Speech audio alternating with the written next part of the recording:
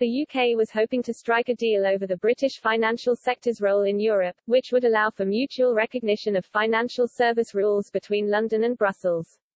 But despite a memorandum of understanding being provisionally agreed in March this year allowing for engagement on financial industry matters, no equivalence deal for the sector has been signed.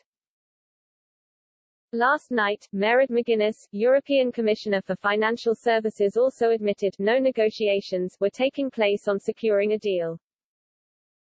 The Irish politician stressed when it came down to equivalence, Brussels were now looking at what happens in the future. Ms. McGuinness also argued any financial services deal would be in the best interests of the financial stability of the European Union. The Commissioner, who was appointed in September 2020, added Brussels had no poker cards on financial services because she claimed London made it very clear from the outset that finance wasn't part of the conversation, during initial negotiations on the Trade and Cooperation Agreement. Because of this, she claimed the European Union would have multiple financial centres in the future.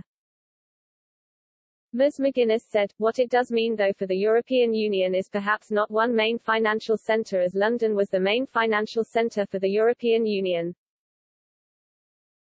London, now is outside, so we will see, in my experience and my view, some centres for different services emerging, whether it's Frankfurt or Dublin or Amsterdam. You're going to see this developing.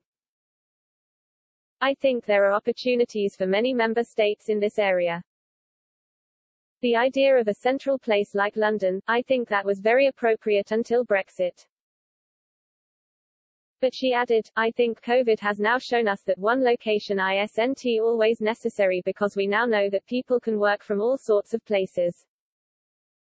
But I think, and I can't stress this enough, the role that I play is to make sure the financial system is stable.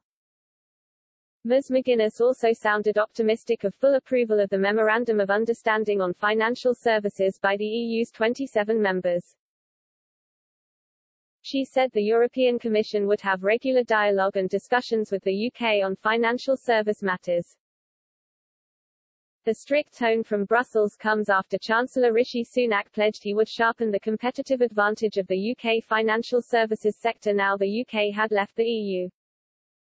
In his first Mansion House speech, traditionally an annual address given by the Chancellor of the Exchequer in the City of London Financial District, Mr. Sunak said earlier this month that Britain's departure from the European Union was a unique opportunity to tailor rules while maintaining high regulatory standards and open markets.